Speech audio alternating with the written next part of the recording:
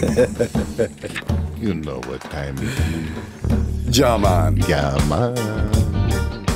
Welcome to the Cali High podcast. This is your host, Chenzo Nico, and I've been a cannabis connoisseur for 50 years. On the Cali High podcast, we will talk all things cannabis as they relate to California and beyond, from the history of buds in the state to the laws that now govern its use, to notable personalities in cannabis and how they shape the industry in California and the world, to growing personally and professionally, indoor and outdoors, from flowers to concentrates, edibles to topical cannabis creams, and the people behind the scenes. Reports from dispensaries, cultivators, medical patients, historical documents, and of course, recreational users. Hi folks, welcome to episode 10. This is Chenzo Nico, your host, and I'm here with Joe the Sound Guy, as always. Joe the Sound Guy. This week, we have a very special guest, Roger Steffens, one of the world's foremost authorities on reggae music. He's a reggae archivist, and he used to have a show called The Reggae Beat on KCRW. Did they play reggae music? They played reggae music. Nice. Yeah. They had such a large following in Southern California. It was a great show. I always look forward to it. I remember. Yeah. Anyway, let's hear from Roger. Roger that.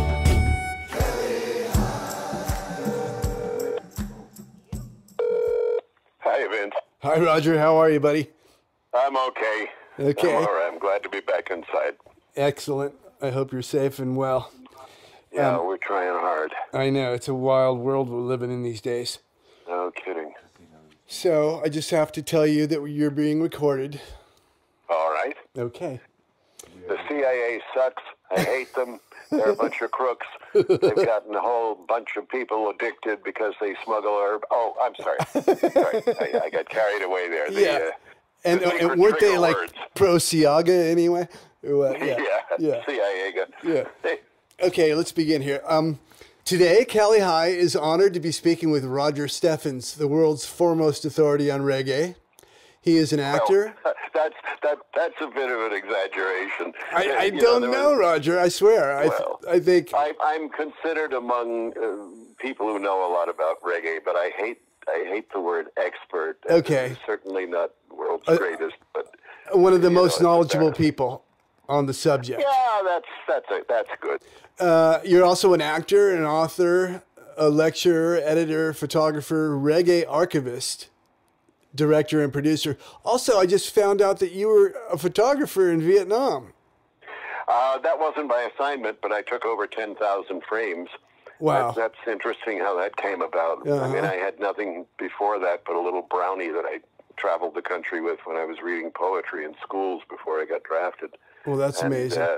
Well, thank you, Roger, for agreeing to speak with Cali High today, and we are blessed. How are you? I'm good. Yeah. I'm glad to be alive on a day like this. With, Yes, indeed. We're all couple of blessed to be thousand people alive. Dying. God. But it's so unnerving. I mean, I was in Saigon for the Tet Offensive in 1968, and I think I'm more frightened now. Mm-hmm. Yeah. Yeah. Because it's totally out of control. There's no bunker to go down deep in if you want to live any kind of normal life. Yeah, it's kind of something that we've not experienced in our lifetimes. And I was just thinking today, you know, this is the perfect month to be cooped up as long as you have your stash with you, because it's for a whole month. It's 420. That's right, bro. And listen, we just took a hit while we were waiting for you. And good. It is a beautiful day. Yeah, man. Yeah. What are you smoking? I rolled a combo of some wedding cake and some Do-Si-Do OG, both from LA Cannabis. They grow Nice. some pretty good stuff down there. Yeah. So, The engineer approved. what are you smoking? Well, we have some Echo Park Shitface. Oh, that sounds great. I would say was very locally grown, nudge, nudge, and just just the right amount of groove to get you through an afternoon, and watch some Netflix at night. Yeah. It's I like the name too. And I wanted to say I'm here as always with Joe, the sound guy. Hi, Joe, the sound guy. How you doing? Thanks for coming in on the phone. Oh man, what a beautiful voice you have. Well, I don't know. You remember Soy Cowboy, right? Oh, of course. Joe was the lead singer. Soy?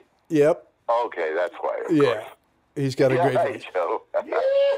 I always accuse him of putting more bass on his voice because he sounds better than me. I don't know what it is. I don't know. A voice like that don't need no bass. We just got off the phone with Tom Schnabel. Oh, nice. Yeah, and he gives his. What's he doing on a dope show? Well, talking about other people smoking dope. Yeah, because I don't think I've ever smoked with him, and I've known him, for almost 40 years now. Really? Oh, wait a minute. 41 years. Okay, well, when we get off the phone... I was his first hire at KCRW. Yeah. Well, he's still working for KCRW, so we don't want to go into that too deeply right now. We want to protect him. Yeah. Even though he doesn't smoke. No, yeah, of course not. Of course not. No, he hasn't smoked for a good 30 years. Anyway, speaking of reggae and KCRW, can we talk about where and when you first heard reggae music? Yeah, it was 1973, June. An issue of Rolling Stone had just come out on newsprint in those days and folded in half, and the inside cover was this totally wasted-looking guy with dreadlocks. And they called him Countryman, Cunchyman. And it was Countryman that they made the movie about years and years later. It was an article called The Wild Side of Paradise by a gonzo journalist from Australia named Michael Thomas, who said, reggae music crawls into your bloodstream like some vampire amoeba from the psychic rapids of Upper Niger consciousness. I said, oh man, I don't know what the hell that is, but I got to find it right now. And I was living in Berkeley, and I went down to Shattuck Avenue, and I found a used copy of Catch a Fire in the Zippo Light cover for $2.25. And I figured I could take a chance, and I took it home, and my mind was completely blown. And the next night in a little theater on north side of Berkeley's campus, I saw The Harder They Come in a little 40-seat theater. And when the chalice scene came on, everybody in the theater lit up, and you couldn't even see the screen anymore for all the smoke in the room. And on the way home, I bought the soundtrack to The Harder They Come. And great my life album. changed forever from that moment. I've been on a reggae trot. That's 47 years of my life now. Wow, that is amazing. Yeah, it's been 2 years shorter than that for me, but when I first heard Naughty Dread, I was just completely blown away. So how did you meet Tom Schnabel, by the way?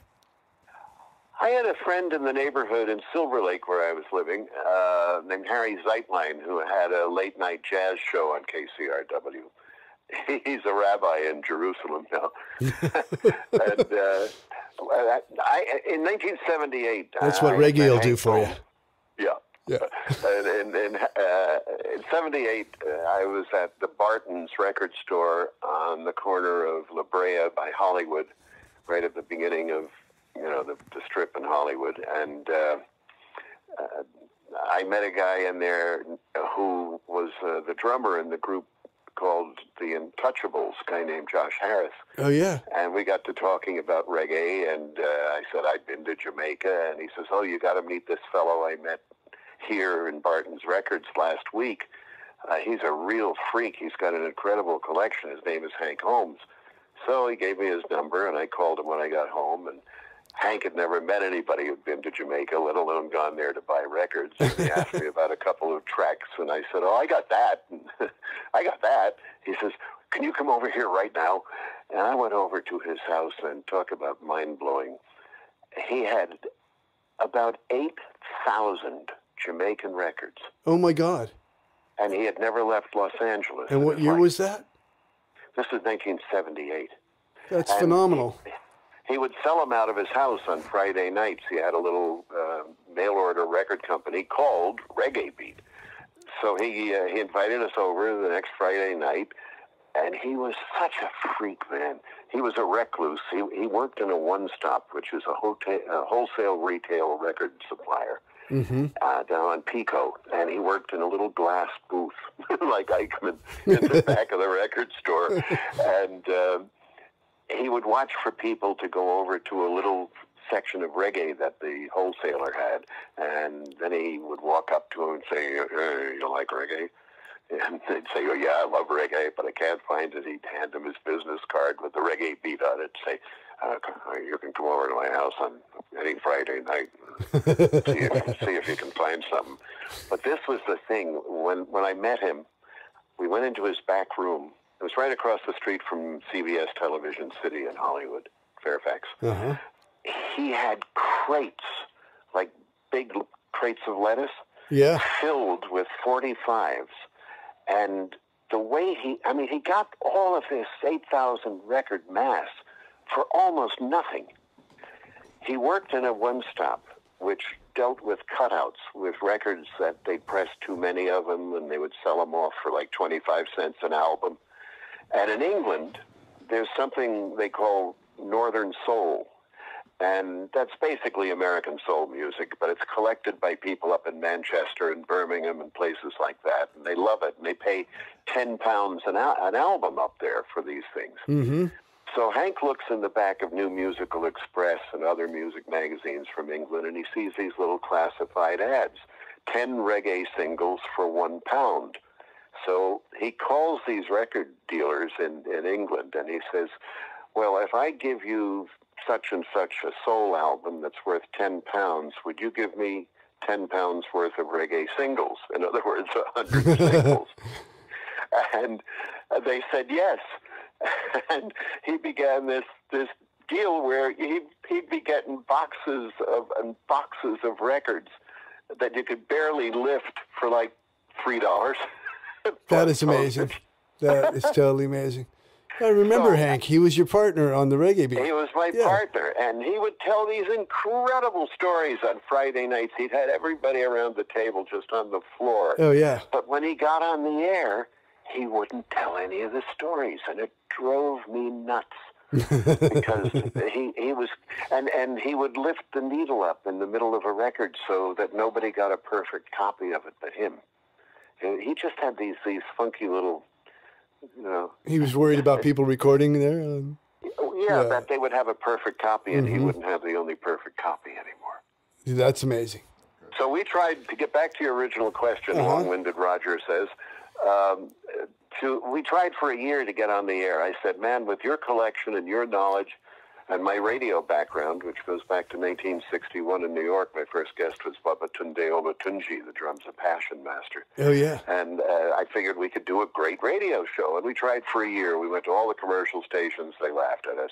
I did a guest spot on Dr. Demento's show and played ram goat liver. And we started going to... non-commercial stations, and we figured the perfect fit for us, really, would have been KPFK, Radical Left-Wing Station. Oh, yeah. So we went there, and we guested on 3 other people's shows, and we got really nice response. And then we got a call from the white woman who was running the station at the time to come down, and we walked in thinking after a year we were finally going to get on the air. And she said, well, you sound very professional, and you had good music, and we got nice response, but this is KPFK. We can't, in good conscience, put you white people on the air playing black Jamaican music. Really? So to the original question, meeting Tom and how the KCRW thing come about, this was after a year of desperation and false hopes. This is October now of 1979. Mm-hmm. Harry introduces me to Tom Schnabel. We give him copies of the KPFK shows. He says, this is perfect for Sunday put you on beginning next Sunday, October 7th, and that was the beginning of the Reggae Beat.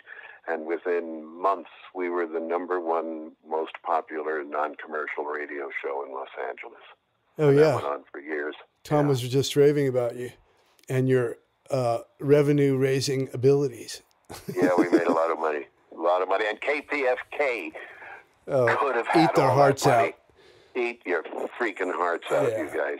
White people can't play black music. That sounds totally out of character for KPFK. I just don't know. They went through about 47 general managers since then. Uh-huh. Well, speaking of general managers, how was working with Ruth Hirschman? Ultimately, awful.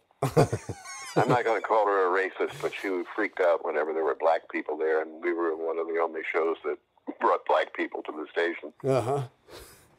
Well, yeah, she fired me for interviewing a black woman, and she said it was another one of my nobodies, and I was wasting her precious airtime. It was Alfre Woodard. Well, yikes. Okay. Yeah. I remember Ruth. So, well. Yeah, she fired me on my 10th anniversary.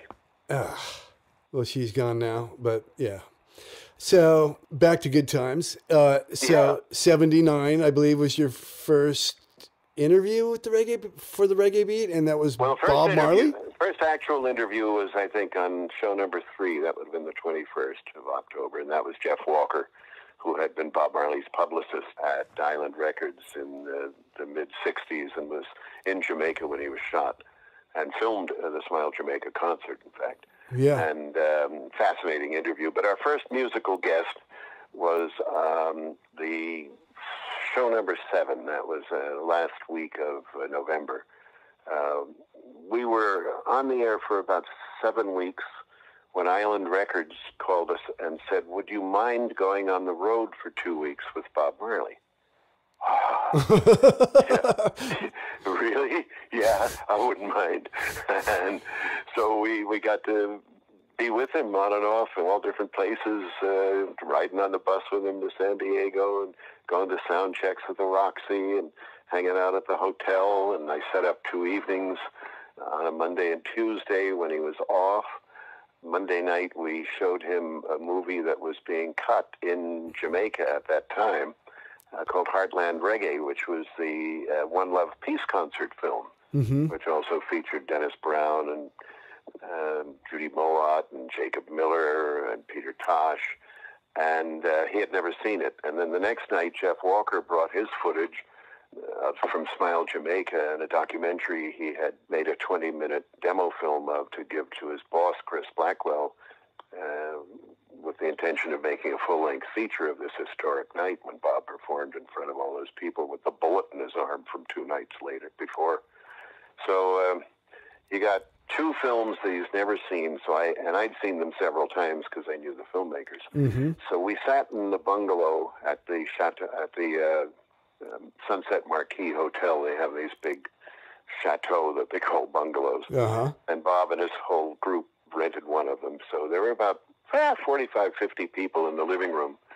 And I got to watch Bob. And in the One Love Peace concert film, there's that immortal moment where he brings Edward Seaga, the right-wing, with Michael CIA Manley, cat, and makes him shake hands with Manley, exactly. And after we watched that, he was asked, what was going through your mind standing between these 2 guys in whose name thousands of people have been murdered? And Bob says, well, I'm no politician, but if I'm not a politician, only one thing for me to do, kill them both. Yeah, those were trying times for Jamaica. What an honest response, too. Yeah, no kidding. Yeah, so that was kind of surprising. But he was an amazing guy, and the final minutes I had with him were at a 3-hour sound check at the Roxy. He was doing a benefit for Sugar Ray Robinson's foundation, and the first hour he kept singing. He kept singing something over and over and over again that I'd never heard before about redemption. And he went on to do a 3-hour sound check where he played all the instruments himself. And Family Man, his band leader, the bass player, was up in the booth Barrett. setting the instruments. Yeah. Austin Barrett. Yeah. That was the last time I saw Bob. And what year was that? That was November, I think it was the 28th of November, 1979. Mm-hmm. And he died in 81? Died in 81. When he was 24 in Delaware visiting his mother in Wilmington, he met a couple of young fellows, Dion Wilson and his friend, and he told them he was going to die at 36. He was 24 years old at the time. How So prescient. he knew. Yeah. Wow. Well, those early days were amazing. And I must thank you for all of our listeners and all of the reggae audience for archiving things and bringing them to us. Well, it's a history that deserves preserving, you know. Yeah. Anything older than 5 years in Jamaica is not worth thinking about anymore. So they don't have any sense of their own history. It's really a damn shame. But I'm on the road to helping them change that. You know, I've been trying for a long, long time to get my archives, which fill 7 rooms of the house here in Echo Park. Aren't you leaving part of your? Are you leaving part of your collection to a reggae museum? What's going to happen? It looks like, although the pandemic has thrown a monkey wrench into a lot of things. I'm in final stages of negotiations for my entire archive to go to Jamaica to become a museum in Montego Bay. Oh, wow. Yeah, so nothing I can talk about beyond that publicly, but it looks, after 30 years of trying and turning down an awful lot of money, because it's not about the money, I want it to go to Jamaica, and I want it to be available to everybody who comes to see it and use it while respecting all the artist rights. And they have to promise to keep it forever. Well, so respect I finally to you, found bro. someone after all these years who will agree to that. Mm-hmm. So that's say excellent. A little prayer. Why Montego Bay and not Kingston? Because it's much safer. Yeah. I mean, Kingston is still a very, very dangerous place, and it's not really a tourist place. You know, no beaches. The slums are everywhere. Who wants to look at poverty all the time? I hear you. So the North Coast is almost completely bought up by capitalists, and the locals can't go to their own beaches anymore. Anthony Bourdain episode on Jamaica is banned in Jamaica. Oh, I saw that. Where he talks to Chris Blackwell, does he, I believe? Oh, yeah. Yeah. And the giant estate of Chris's on the beach, or the cliffs above the beach? Not Chris's. That belongs to a billionaire Jamaican-Canadian investor named Michael Lee Chin. Interesting. Who at one time was going to buy my archive back in 2004. But he couldn't find a receiving body in Jamaica who would be responsible enough to accept it. Mm-hmm. That didn't work. Well, going back to the Smile Jamaica concert, recently Cali High interviewed Richard Daly of Third World. Oh, nice. And it was really cool. And in your book, Too Much Things to Say, you speak with Stephen Katkour of Third World quite a bit, and his quotes are numerous. When did you first meet Kat? Oh, that's a good question. It was right after Bob died. It was October of 81. There were 2 nights of Marley tributes at the country club in Reseda. Oh, I remember that. And it was an all-star show. It was Joe Higgs, Freddie McGregor, Judy Mowat, Marcia Griffiths, and Third World. Yeah. And the Wailers Band. Mm-hmm. And he was part of it that night. Yeah. So we go back that far. And I just admire him so much. He's a really nice, cultured, true spirit. Yeah, he's a great guy. And I love his so most Richie. famous quote, of course, is in my book, where he says, everywhere he goes in the world today, he's always measured on a scale of 1 to Bob Marley. Yeah, well. As is every reggae artist. Yeah.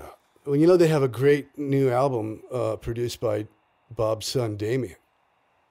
Yeah, I have it. It's really nice. Mm-hmm. Nice. Yeah. So let's talk a little bit about your experiences with Peter Tosh. You know, Peter scared a lot of people. And Dennis Hunt, who was a black music critic for the Times back in the early 80s, and basically said he was a madman in a review he made. Well, he had strong opinions, that's for sure. He sure did, and he wore those Starkers, those dark sunglasses with the side pieces all the time. So a little bit intimidating. But I think it was because he didn't want people to see the twinkle in his eye, because he played with people a lot, you know, and he had this fierce demeanor about him. But he was, privately, he was one of the funniest people I've ever met in my life. When I worked on the honorary citizen box set of Peter's life, wrote the essays in there, and had a whole page in the booklet called Words of the Herbalist Verbalist. He called his manager his damager. He called his producer his reducer. He talked about the judge and the prime minister who shit in the house of represent the thief. He called the Queen of England Queen Ear Lies a bitch. And a Satica? Yeah, it wasn't America. Yeah. There's nothing merry about America. It's a Satica. And San Francisco, California, United States of a Satica. Follywood. Yeah. What a guy. California. Tell me about you. Tom says you were with him when Peter Tosh came to the studio. Oh, that was a riot. Ruth was really uptight, especially about black people. And in those days, KCRW, which just recently moved into a $38 million studio. Oh, yeah. In those days, it was in the... Where my sustaining dollars are going. Yeah. In those days, it was in the far right corner, closest to Pearl Street, Pico side of Pearl, in a junior high school classroom, which was in session. I mean, you'd hear the bells ring every 45 minutes on the air. Yeah. So Tosh shows up about 11:30 with a half hour left of Morning Goes Makosa, or Morning Becomes Eclectic, which he was guesting on Tom's show. And he walks in with a cricket bat spliff. Just enormous, billowing, smoky spliff. And who's going to tell Peter Tosh to put out his spliff? Nobody, right? So he sits down and we talk to him for half an hour, and he tells these incredible stories, and being held down by some duppies, and the only thing that could let him break through the curse of the duppies immobilizing him was to yell, "Bumbaclot!" and release the spell of evil. And since that day, me never stopped say Bumbaclot. And, by now it's like the theater with The Harder They Come all those years ago.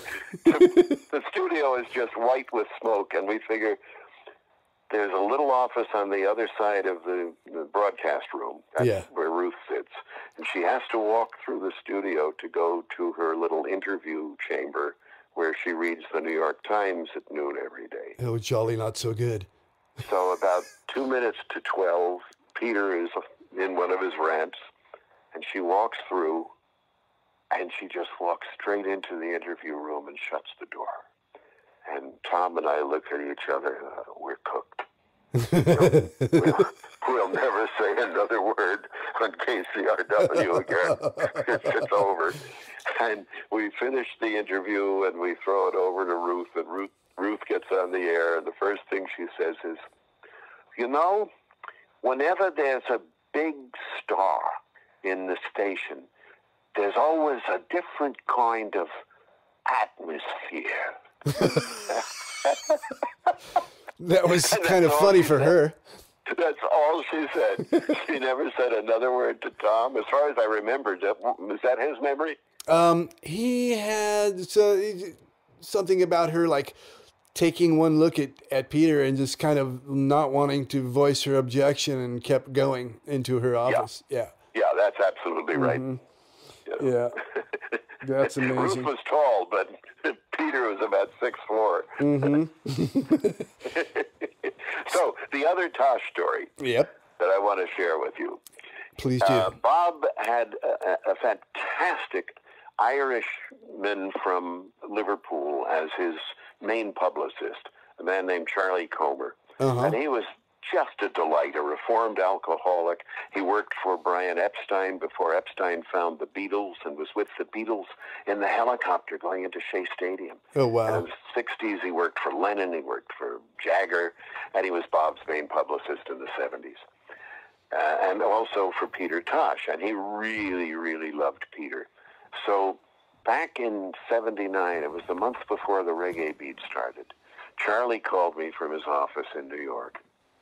And he says, Roger, Peter's in your town, but he's got no herb. Can you help him out? And I said, well, Charlie, as a matter of fact, I've just come back from a plantation in Santa Cruz where they had a whole bunch of 16-foot plants, and I was given 2 of the colas, the tops of the plants. Oh, yeah. And he says, well, Peter's in the Sunset Marquee, and gave me the room number, and he said, he'll be expecting you now. So Mary, my wife, puts this beautiful wrapping paper around a 22, 23-inch long cola, which is as round as a grapefruit.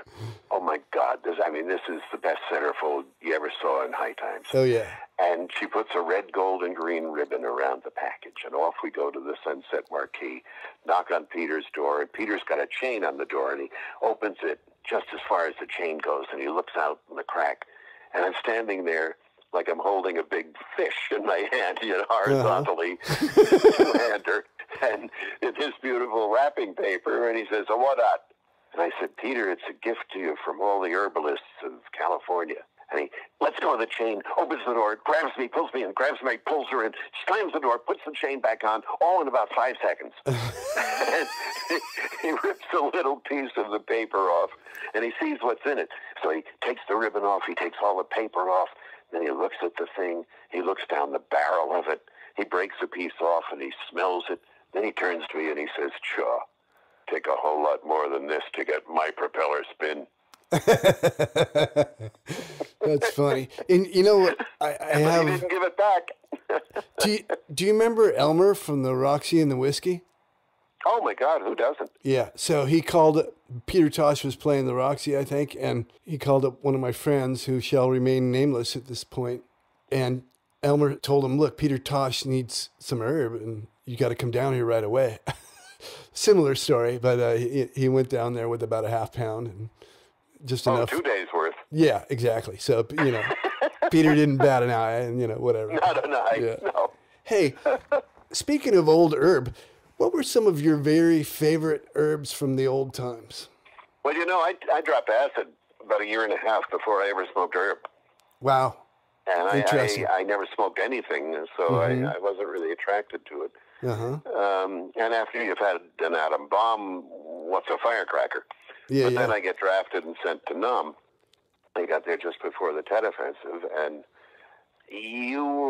there was no front line in Vietnam, and that's a kind of tension that I don't ever want to experience again. Yeah, and not in knowing. those days, pre-Tet, they were throwing grenades off motorcycles into sidewalk cafes filled with GIs, and they were, blowing up buildings where the officers lived. Mm-hmm. You were always looking over your shoulder. So I needed something to cut the tension. And I didn't want to, I don't like drinking. I didn't want to be drunk, because if you're drunk, you stay fucking drunk. Yeah. Can I say that? Yeah, you can say that. Oh, okay. This is a podcast where we can say fucking drunk. Oh, right, okay.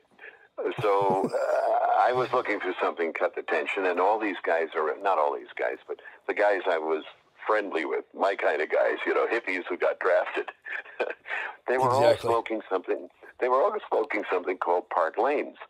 Mm-hmm. And I have an empty pack of Park Lane about 3 feet from where I'm sitting, and I'm looking at it right now, complete with a Vietnamese tax stamp on it, and it was marijuana with filter tips in Park Lane packages. Vietnamese weed? Weed.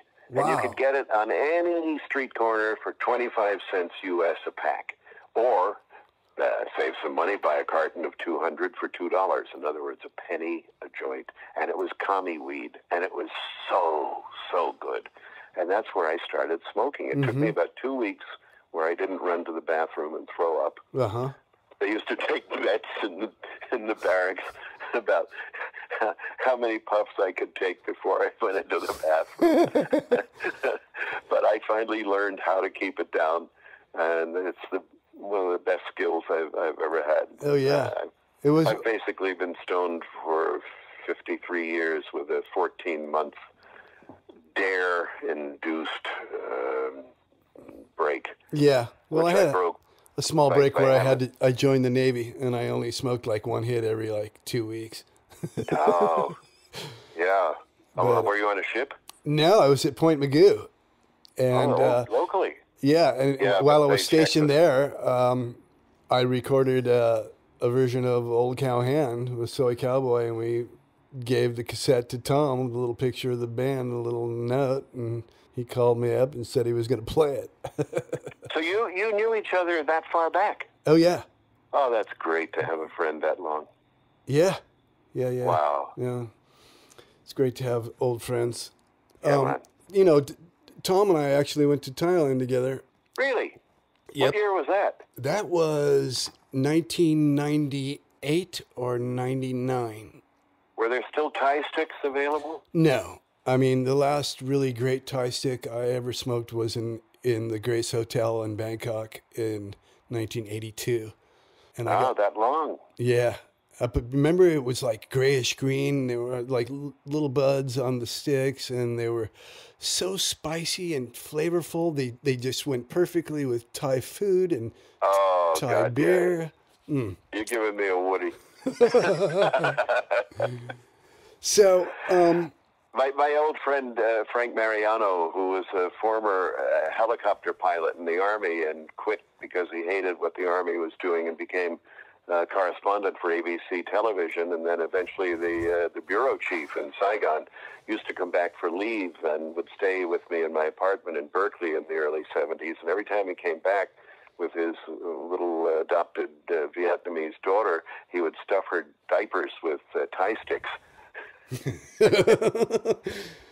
How clever. Yeah, nobody ever looked in the diapers.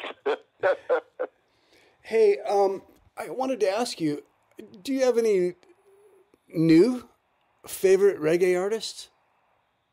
It's kind of a hard one because I don't really stay too current with the music. Mm-hmm. I'm more a golden age guy. I hear you. 66 to 81. But I went down for the opening of the Peter Tosh Museum a couple of years ago, and I saw Kabaka Pyramid perform, and I thought he was really good. Oh, yeah. Chronix I've seen them. Done some good stuff. Chronix is great. Jesse Royal I like. Mm-hmm. What about Protege? Yes, Protege for sure. He's Lorna Bennett's son. Oh, my God, because I made a comment. I made a comment on his Instagram page, and Lorna Bennett liked my comment. I'm like, is she his mother? Oh, yes, she is. Oh, my God. Oh, how cool. Yeah, that's funny. Yeah, so you remember Breakfast in Bed. That was an amazing song. Sure. I saw her sing it live at Sunsplash 83. Oh, wow. She was a stewardess on Air Jamaica. Let me ask you, do you have a favorite Bob Marley album? Yeah. I don't know. For a lot of people, their favorite Marley album is usually the first one they heard. Mm-hmm. So for a lot of younger people, it's Legend, of course. Yeah. It might be Catch a Fire for me because that was the first one. I love Natty Dread. I think Survival is his most important album. Mm-hmm. The final mature statement of his philosophy. It wasn't the Natty Dread eye for an eye. I feel like bombing a church now that the preacher is lying. It was the one love philosophy. Yeah. It's a very important record. Let me ask you, do you have a favorite Peter Tosh song?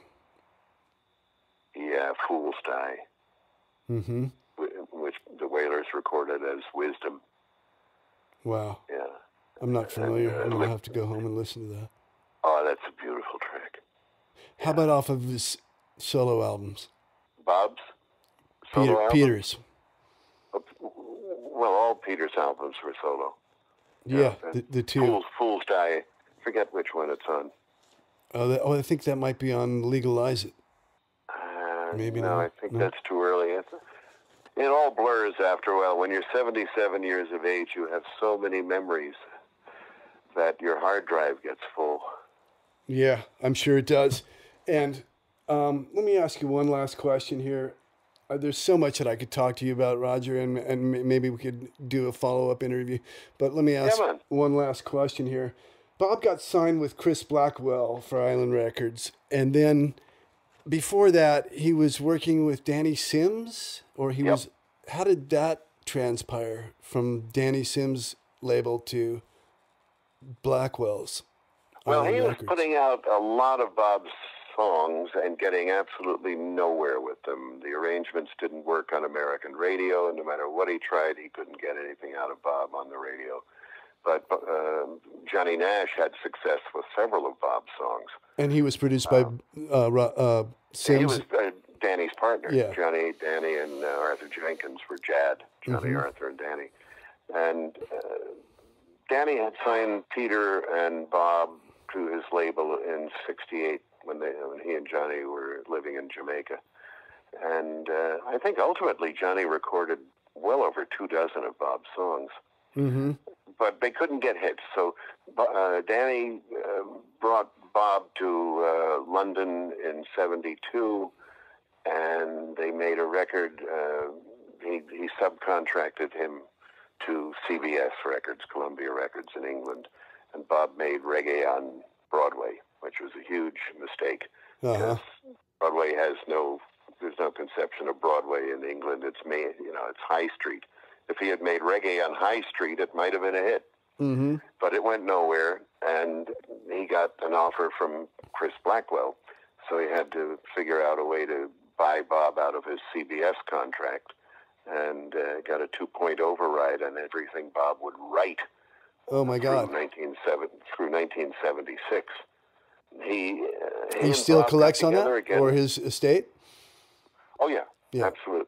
Yeah. You know, when I was working on this 11-disc series called The Complete Wailers 1967-72, which is all the stuff owned by Danny, I was looking for something, I can't remember exactly what, but I asked Danny if he could get it for me, and he says, I could get you anything. I'm a mobster.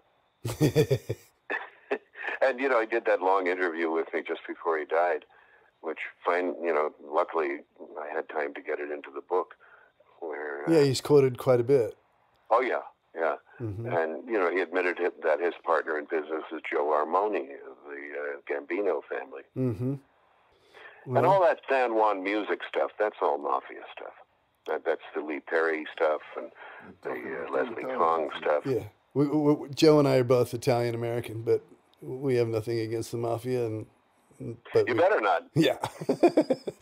My backyard was the end of Emerson, New Jersey, and there was never any crime in Emerson, New Jersey. And oddly enough, it was Italian Americans who were the mayor and city council in that town. Yep. Yeah. Well, Roger, I want to recommend to our listeners that they read your latest book, So Much Things to Say, The Oral History of Bob Marley. It's a great book. I've read it. It certainly enlightened me to things I wasn't aware of. And so I thank you for that. Great book. And thank you for talking to Cali High today.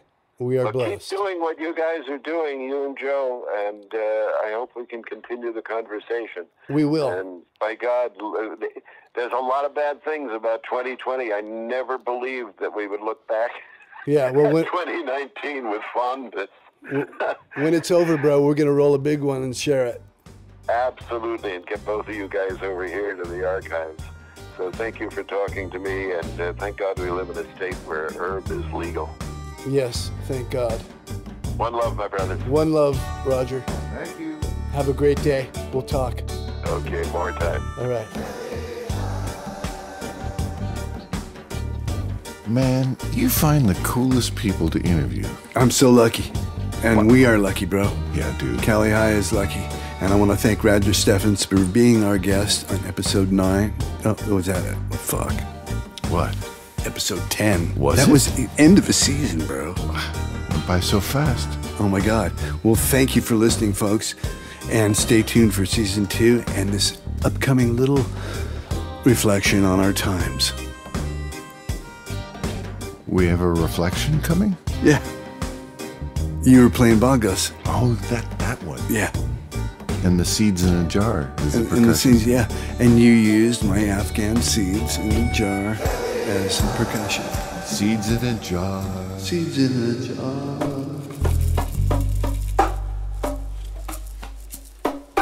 Down in the backyard, quarantine was hard. Domestic captive, prisoner motif. How about a bong rip? Open beer and sit. Baby shoot hoops. Can't ride in the coupe. On my own winter, waiting for dinner. Who'll ever know or come to this show? Starting a garden, planting a scene then. Who knows? We will see. In my backyard's custody. When the weather's bad, we groove in the pad. Develop hobbies, only 3 buddies. I'm gonna sneak out, around the block and shout. Washing my own hands, after the postman drops in the mailbox, envelope, card box, roll up a big split, the backyard motif. Go swim in the pool with basketball rules. The whims of a kid, come in the pool, dad, listen to reggae, it's a nice day. A silver lining, a lost divining, but what's coming next? TV? Oh, it's Trump. Doctor, surgeon, stumped? Briefing paradox. Truth not in a box. Oh well, I'll turn off. Rimsky-Korsakov?